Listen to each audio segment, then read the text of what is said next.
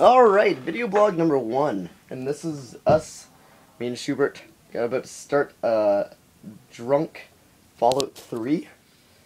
Dual commentary of awesomeness. Yeah.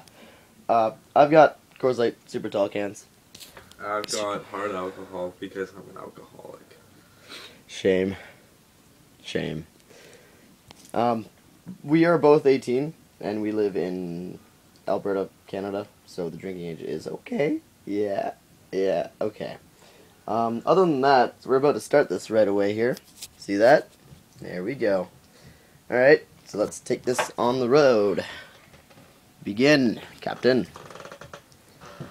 that rolling? It's all rolling. Oh, cool. Okay. Alright, let's hit continue.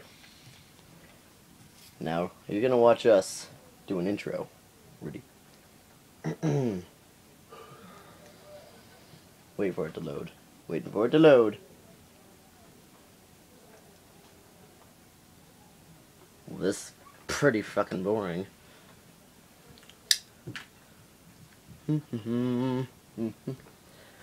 Oh hey team, it's brand new Ace here, and I'm with Schubert again on Hello, Fallout 3. fellows. Yeah. Today we're gonna be doing Fallout 3 again. Well, sorry, this but is there's Fallout 3. there's a twist today. Today we're gonna be reviewing Into the Pit, but for us to review the Into the Pit, we've both got to be under the influence of alcohol.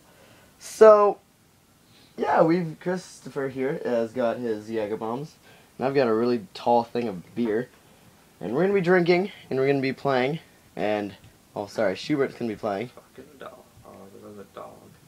That's a bloatfly, silly.